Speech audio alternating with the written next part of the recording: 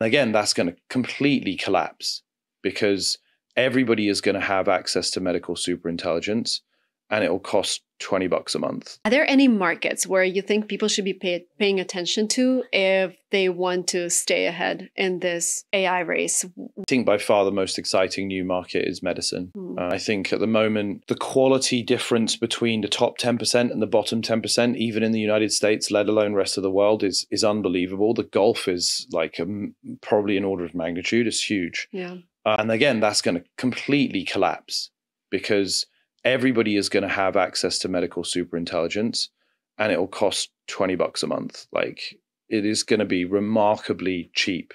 So now, I mean, we find that like about 40% of our queries each week are health related. It's pretty remarkable, health related queries. So we decided to really focus on improving the quality of the health answers. And part of doing that is that we ground the answers in citations from Harvard Medical, which is an amazing kind of gift to the world, like the most respected health 100%. institution. And we also do the NHS in the UK, and we'll be doing other health systems over time. And so people now get really high quality, very reliable, pretty accurate. Like sometimes it makes mistakes. It's not, you can't rely on it yet. You always have to go see a doctor, etc.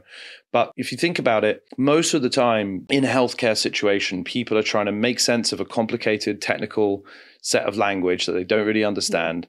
They're probably anxious or worried, so they want to repeat things lots of times. They want to get it explained in a very simple way. And sometimes they want help actually making a decision about who to go see.